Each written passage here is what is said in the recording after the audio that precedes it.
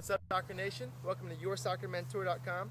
My name is Adam, and today we're going to learn how to do the pullback V.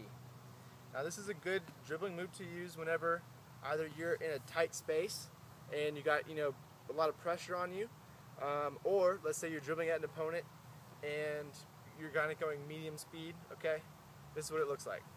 So you're going to push the ball forward, then pull it behind you, and use the inside of your foot to go the opposite direction behind your leg. So kind of done at speed, it looks like this.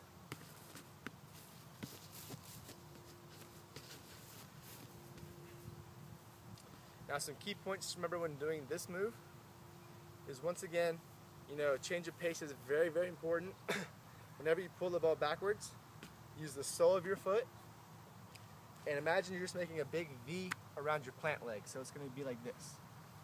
Bam.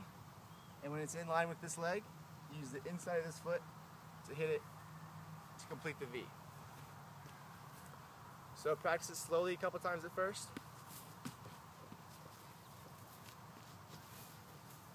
And don't forget to use both feet.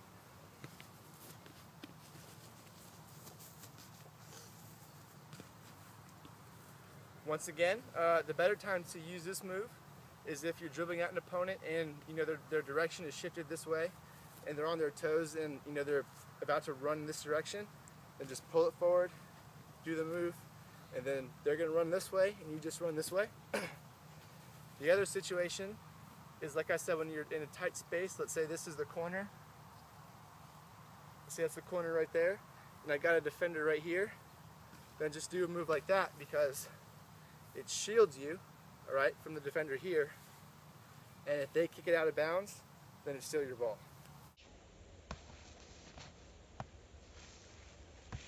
There you go. Now you guys know how to do the pullback V.